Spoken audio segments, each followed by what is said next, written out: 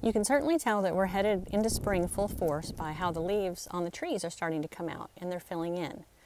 But you might have some questions about some other things in your landscape that maybe aren't doing quite so much.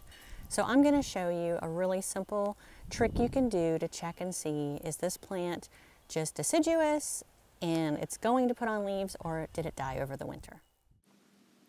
This is a deciduous magnolia that was supposed to lose its leaves, and it did, but I'm not seeing any activity of growth on it. There are no green buds, there's nothing expanding out, and there's also a little bit of damage to the tip of it.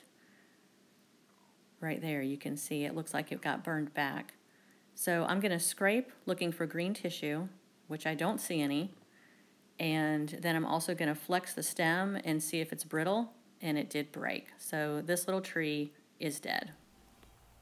In contrast to the little magnolia that unfortunately died, this is another shrub in my landscape called Hydrangea paniculata limelight, also known as limelight hydrangea, that every year is always really slow to put leaves on.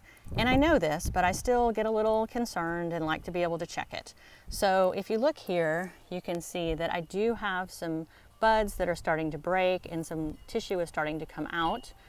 But I can also do that scrape test on this too and see if there is green tissue underneath, just to give you an example of what I was hoping to find on the other plant.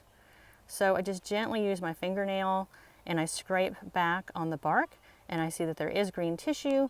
So even if I didn't see those expanding leaves coming out, that would reassure me that this plant is still alive, and I should just be patient and it will eventually grow into itself.